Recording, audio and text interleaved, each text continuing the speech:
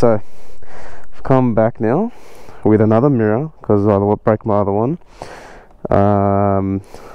My camera stopped working for last time, so I lost that footage. So I'm just gonna quickly run this through. I want to make this as short as possible for you guys, and I'll make a separate one for the kill switch. This is what I currently have. I bought this off eBay. Comes with these parts. There goes that. I knew that's gonna happen. Anyways, it comes with these parts, and a lot of people have trouble finding out how to fix the problem. So they come with this part here and expect you to push it in and then expand the bits on it, which isn't good for the threads, and it will literally just come back out. So these are trash. I went ahead and bought this extension bit. I'll put a picture up so you guys can see it. So it's basically extended here. Usually the bike will stop here, so usually the old ones will stop here, and then it will be sitting in, but these ones extend the bit out and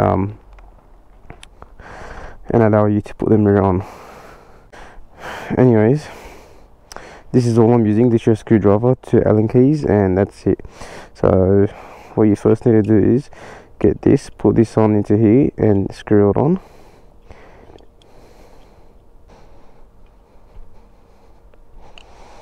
Alright, once you've gone ahead and put this on, you literally just need to get an Allen key, lift this up, sorry.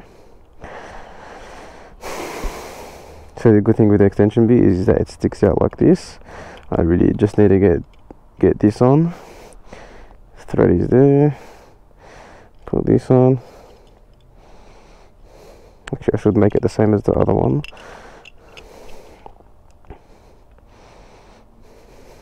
Just so it can match. So I'll put this on, tighten this, just like this. So with the last one, these don't really need to be tightened that much, but with the last one, what I've done is I've over tightened it, and that caused it to break and made me wait a bit longer to finish my bike. Motherfucker. Anyways, I am gonna aim them a bit up so I can see the cars behind me. P.S. Peep my sombrero. And there you go, guys. That is literally all you need to do. Boom. Look how much better my bike looks now. I haven't shown you guys everything I've done, but I've put mirrors on, I've put a kill switch, I've taken the front lip off, and it looks way better now. I'll make another video of how to put that kill switch on and tell you exactly what it's for. See ya.